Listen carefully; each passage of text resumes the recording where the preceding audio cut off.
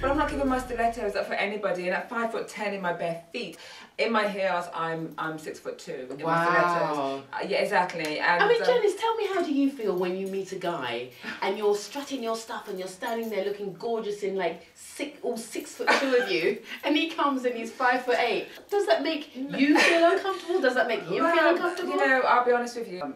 You know, I love men. I love all you men out there. Please don't think that I don't. Men that are shorter than myself, and you know, I embrace all men in all packages, whether they come smaller, whether they come taller, I don't mind. You know, like they're beautiful people from inside, that's what counts. But you know, the shorter men seem to love us tall women, and the higher the heels we're wearing, the taller we are, they seem to love that even more. I think men like to climb up. To climb up onto a tall woman. Well, you said that, not me, but I think there's some truth in that as well. Yeah, I do. And you know, I have to bring the attention to the shoe shopping. I mean, every girl loves shoe shopping. And we go into the shop, we see a pair of shoes that we want, and immediately out comes the credit card and we go and buy them.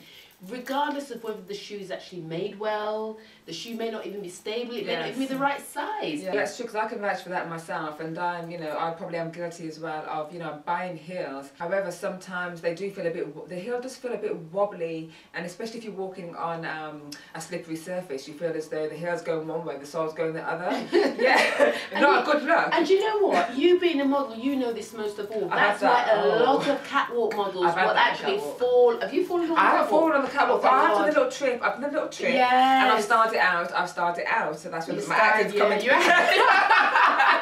Yes, but sometimes, you know, that's not necessarily, you know, the woman's fault. That could be the manufacturer. It could be the shoe itself, and that's why I encourage women, look, do the rocking test on the shoe. Don't just go and buy the shoe. Even if you love the shoe and it's the most delicious shoe you've ever seen, if the shoe is unstable and it rocks, if it rocks, you drop. So don't even buy, you know, don't even think, yes, if it rocks, you drop. So don't put yourself at risk. We're talking about health and safety here now. We're talking about us ladies around the world getting it right in heels. And being able to walk in them with a much more confident, upright posture. I implore any woman out there just to get behind the heel, embrace the heel, and be confident about wearing them, no matter how tall you are, you know, if you're on the smaller side, or you know, if you are carrying a bit of weight, even more reason to wear the heel and to elongate yourself and to feel more elegant, womanly and graceful.